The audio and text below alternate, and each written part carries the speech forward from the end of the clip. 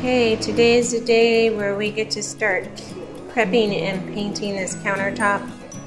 Been going around, sitting there, getting a lot of this crap off.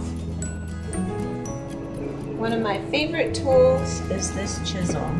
When you got crap like this on your counters, that Ajax doesn't seem to move, or they're in like little nooks and crannies, this is one of the best tools to use. As you can see, it takes a little bit of work, but it's going to get all this off. Now all of this needs to be off of this counter, and then I'm going to sand it down a little bit more up in here to make it rough to prep it for the paint.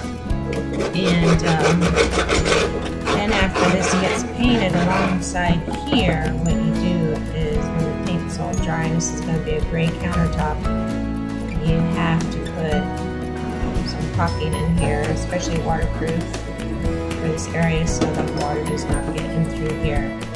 Now this is going to be changed out, so there'll be 3 in here, so this is just like a rinse hose. Come up here. Continue to scrape all the years of yuck around the counters that a lot of people don't take the time to clean. Then put the tape, frog tape, up against the wall. And when I'm done with this, I'll show you the next step.